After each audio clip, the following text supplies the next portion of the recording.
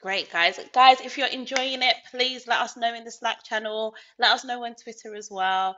I wonder where Tamu is. Is there music going No, I was waiting for on? you to introduce me Ah, and there's Tamu. because I'm technically a speaker with our next guest. We'll be in a fireside Ah, chat. yes, you do. I'm looking forward to this one. The five-a-side chat with Winnie Gakuru, right? Yes, Winnie, Oh, can you join us?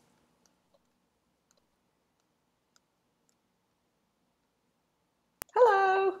hi. Hello, hi. So So nice great, to meet you. so Nice great to to meet see you. you again. Well, And I we're like. very, yes, we're so excited to hear your story about Safaricom. I know you kind of have a presentation. Do you want to kick off with that first? Yes. I'll start by sharing the journey. I decided to choose something unique, not to have any presentation in terms of a slide or maybe a demo, but just to give an overview of how the experience it has been for me and even the company. Okay, awesome. And yeah, I did prepare like a bracketed slide that I can share later if that helps to guide the Q&A part. So I will be in the background and I'll rejoin when you're done. Thanks. Okay, so I can proceed. Okay, so hi, my name is Winnie Gakuru from Nairobi, Kenya. I am a DevSecOps Engineer II at Safaricom PLC, and today I'll be sharing my experience and journey using GitOps for continuous delivery within Safaricom PLC. Of course, while using OpenShift and AWS clusters. I am a software engineer, bachelor holder, graduated a few years back with aspiration to further my studies in a few years to come. I have been privileged to work for various companies, and most of them were startups. And I would like to mention one particular fintech company that actually exposed me to various market demanding skill sets and other exposure. And that actually inspired me to kickstart my journey towards DevOps. Safaricom PLC is the leading telecommunication company in Kenya and has already extended its roots across East African communities. And Safaricom PLC has a vast number of products and services that are heavily consumed by the targeted market. We have been in operation for more than 20 years now, and recently just transitioned into a technology company, which is popularly known as a tech company. Well, flashback, while we were still a telecommunication company, we were big consumers of third parties or vendors software services. But with the potential, the vision we had as a company, we began the journey to transition into a technology company. And amongst other reasons, one was to also promote and utilize local talents like me. This technically meant that we will have to do most of our software in-house as opposed to paying for them. And culture like DevOps, Agile adoption were among the pillars that could gear and drive the transition. Well, whenever I mention or anyone mention the term DevOps, the first thing that usually storm in people's mind is usual pipelines. Well, we all know that it is DevOps is more than just pipelines. And like in my team that I work with, we have various thematics or sections, GitOps being one of them. And actually the reason why we are here, we also have things like security, we have tooling, licensing, just to mention but a few. And today being a GitOps day, let me focus on GitOps within Safaricom and how we practicing it.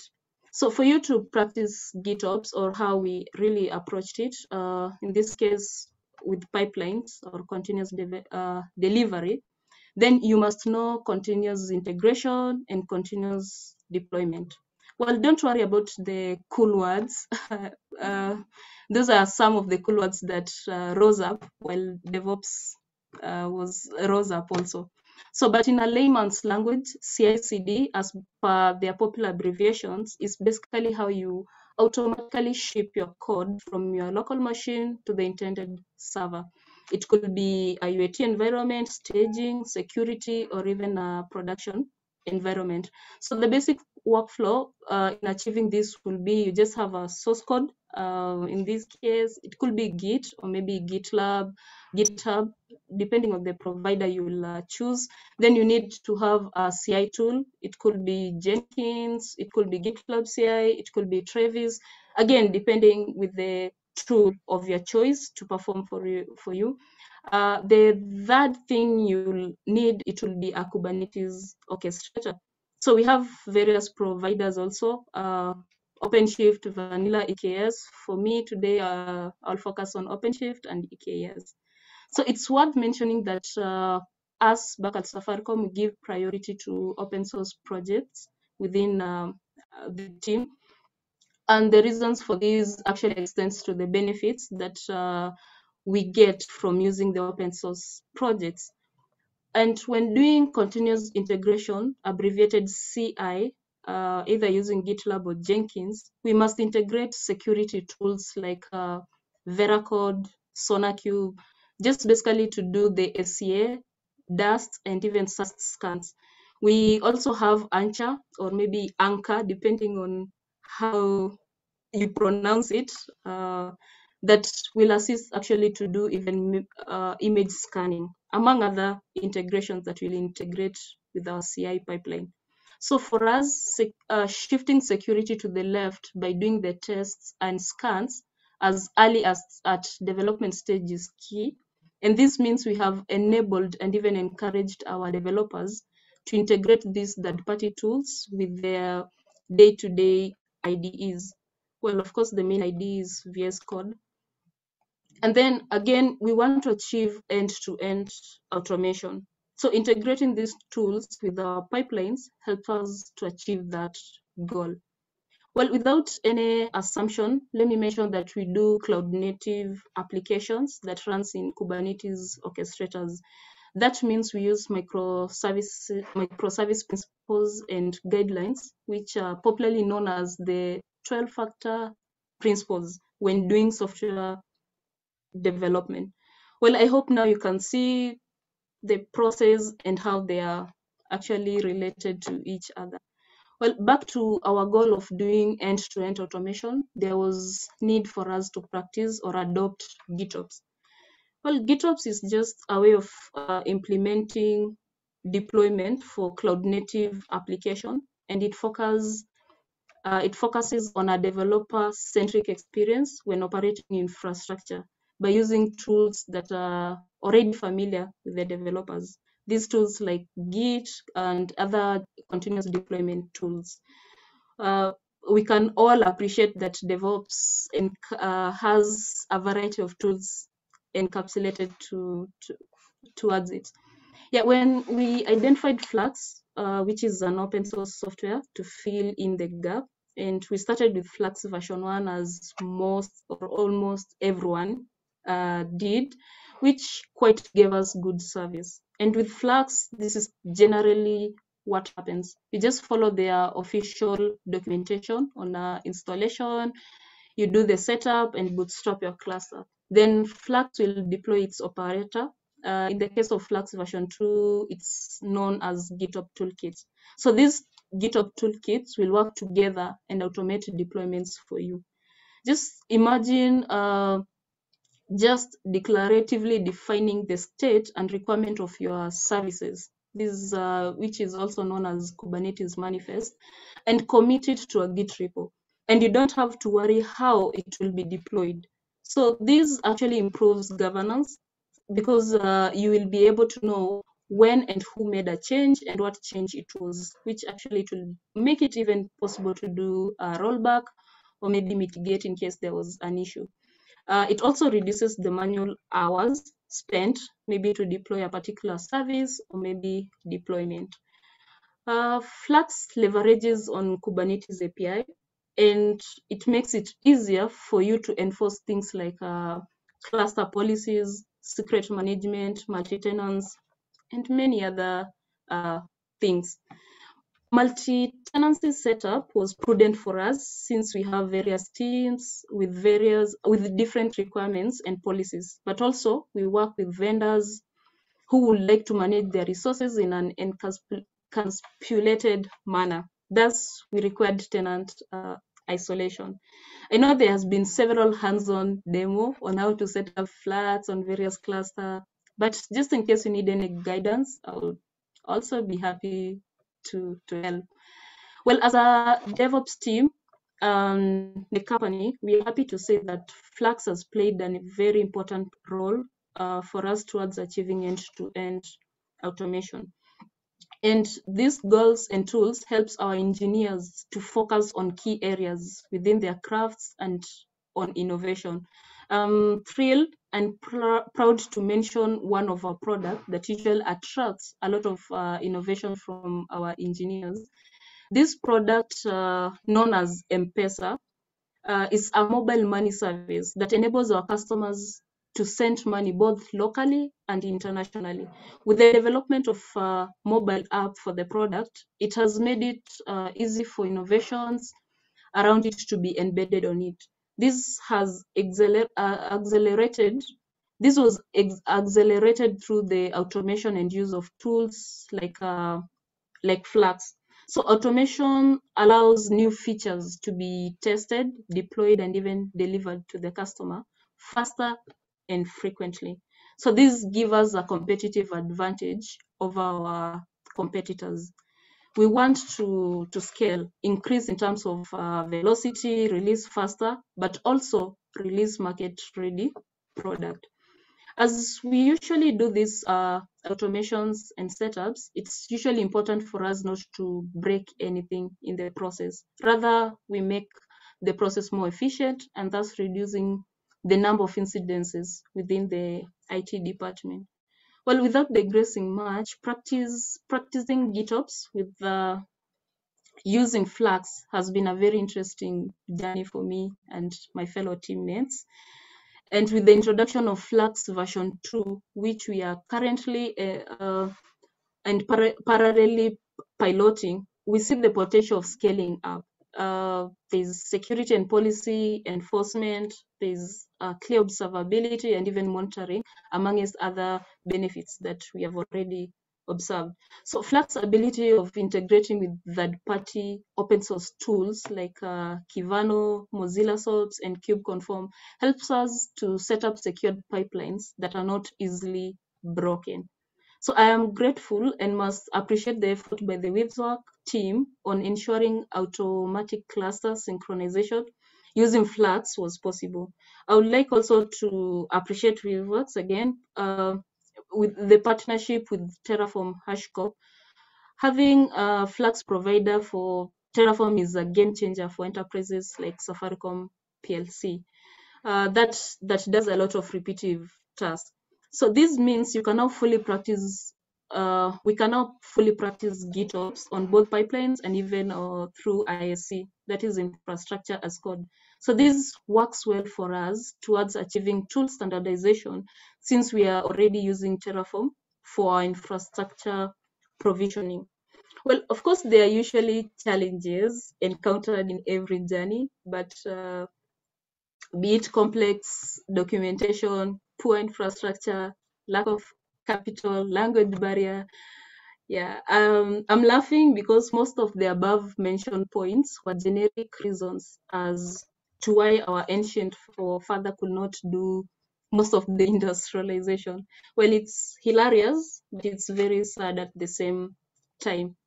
Well, one of the challenge I faced was at first the concept of GitOps was not as easy as Stefan and my boss usually portrays it.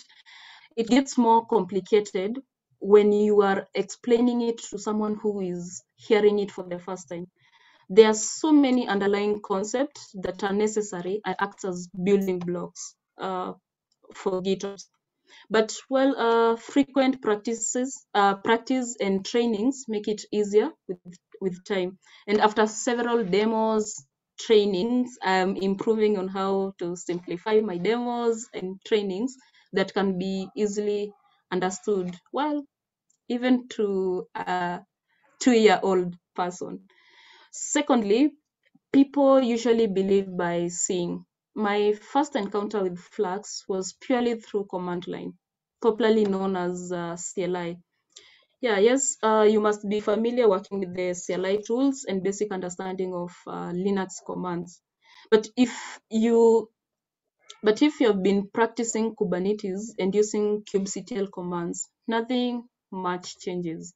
So, but if you're a strong believer of believing by seeing, well, Weaveworks also has a Flux UI version for that. But for us, we have maintained on the CLI version. Well, I may not give the actual statistics or numbers in terms of the software releases within the company, but I can mention that since we adopted the automated deployment or the end-to-end automation, our numbers in terms of the releases has been up. The graph has been growing up with time, and also the number of incidences has reduced, and we really appreciate the effort that Flux is really playing within the organization and on a personal level. So I would like to stop there because clearly I can go on and on speaking on the GitOps journey, but for the sake of time and reaction for the audience, I'll stop here and allow reaction and question from the audience. Thank you. Absolutely. And thanks for joining us for sort of this hybrid talk and fireside chat. So I will share my slide just as a guide for us to chat a little bit. And I will repeat a little bit because your talk was just so rich with so many things. I kind of just want to go in and highlight, and it really highlighted so many things that we've already been kind of talking with the other Flux users yesterday and today.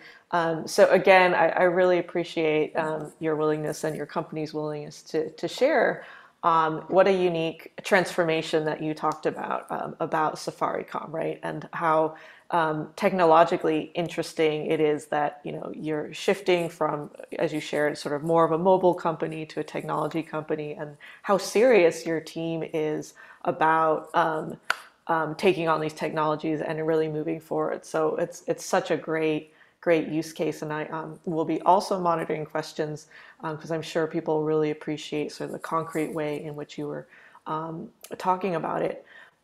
So I do have one basic question because we chatted a couple weeks ago, and the topic came up with the earlier teams or the earlier speakers, is that the team names, right? The team names might change or mutate because it's very modern, right? It's very evolving.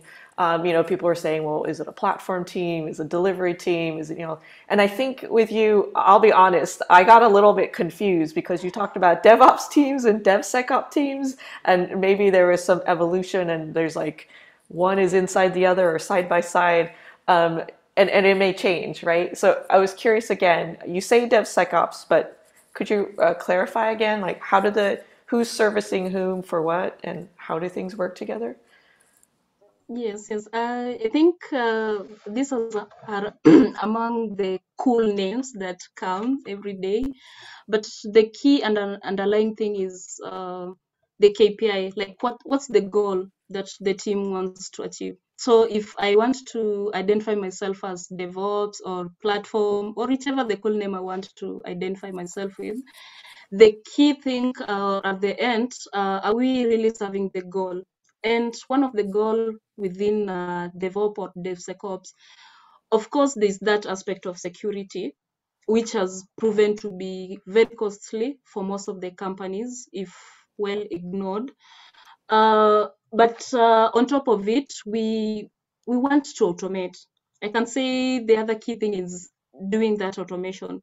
Remove the aspect of manual deployments, manual setup of servers and all that. So in my team, we started as identifying ourselves as DevOps, but then we thought security is very key for us. Let's identify ourselves as DevSecOps. I see. Yeah, that makes sense. And as you talked about, and I say priority 1, 2, and 3, but I'm kind of listing here. I'm sure maybe from week to week the priority might change. Obviously, security is the top one. So I really loved how you shared. First of all, in the case of Flux, right? You said leveraging the Kubernetes API, which I think will be dear to many of the maintainers because they have made that commitment, and to have you then reaffirm, right, that not only helped with having the cluster policies, secret policies, and all that, but also being connected to the multi-tenancy that's so important to your business, right? It's great to hear that, as you were sharing, you have a very concrete request from your vendors that they need multi-tenancy. So it's great that Flux can do that, and to see how you're using it. So I was also taking some notes. It was really exciting. You're talking about your app that is built for sending money, and how leveraging the GitOps practices has really helped you to be competitive, primarily in the area of velocity. And I was wondering if you could share a little bit more, like, how were things before? How much more they improved, and then what are your thoughts, like what's in process to continue to improve velocity? And as you share, it's a crucial part of your being able to be competitive, to release faster. Yes, yes. So I hope I'll operate within my allowed jurisdiction Yes, don't share anything private. and confidential, of course. Yeah. Yes. So we have this one product. We call it M-Pesa. M for mobile money, and Pesa actually is a Swahili word for pesa. So that is one of uh, a product that Safaricom is usually proud of, that we currently have. So before actually we shifted to DevOps and even the agile and automation things were more of manual. So before a change, and you can imagine, before a change could be done, there's a lot of manual, and there's that aspect of time wastage. And with such setup, it always discourages innovation. So one of the things that when we compare then and now, it's in terms of, actually the key thing is in terms of innovation, the end goal or the end benefit, it has been on the innovation. So currently, developers are being given that exposure, and they can now be able to come up with ideas, and within weeks or even months, that idea can be live. And of course, with the automation and security in place and everything in place, we are sure whatever we are delivering, it's of standard, and it's bringing value to the community. So in terms of velocity, you realize again, manual wastes a lot of time. So when it's automated, you deploy faster and frequently. Fantastic. Thank you so much for your time. And it was really great. I think we met because you were actively in our Slack channel asking questions about Flux, and we've been reaching out to community members. And it was really great to see people like you very actively and hopefully getting all the help that you need. And I really appreciate your taking the time to share your story. So it was so great meeting you. I hope we'll chat again. And thank you so much. Thank you. Thank you also. Thanks for Great to joining be us. here. Yes, thanks for joining us a bit late as well.